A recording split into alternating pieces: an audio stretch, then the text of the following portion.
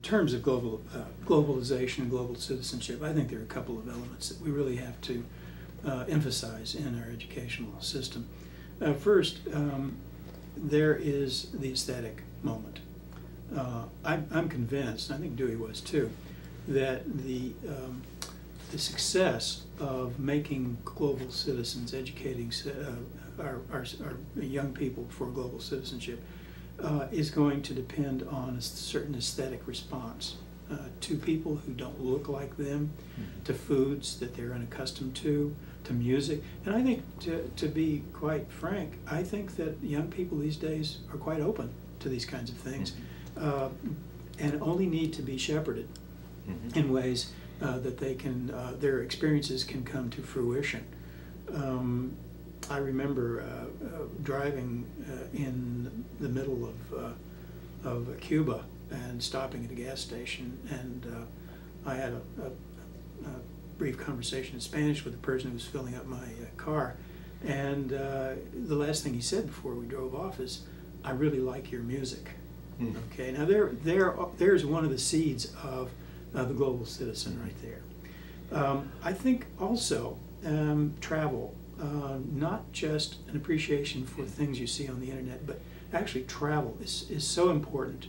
And so study abroad for our students, extremely important, that they be someplace, that they learn a language, because to learn a language is to learn a culture.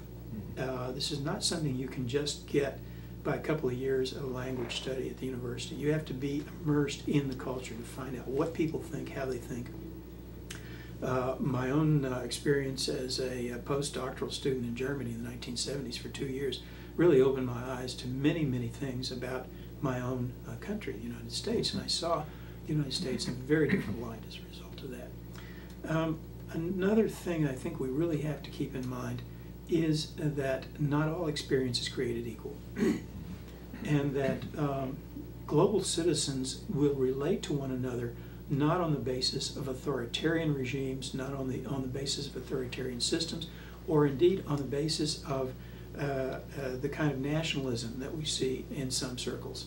They will relate to one another at their best on the basis of what Dewey called an experimental attitude toward our problematic situations. And here, I can't resist quoting Dewey's famous remark in 1939 about democracy. Now, 1939 was not a very good year for democracy. Dewey said, "Belief in democracy is belief in the ability of human experience to generate the aims and methods by which further experience will grow in ordered richness."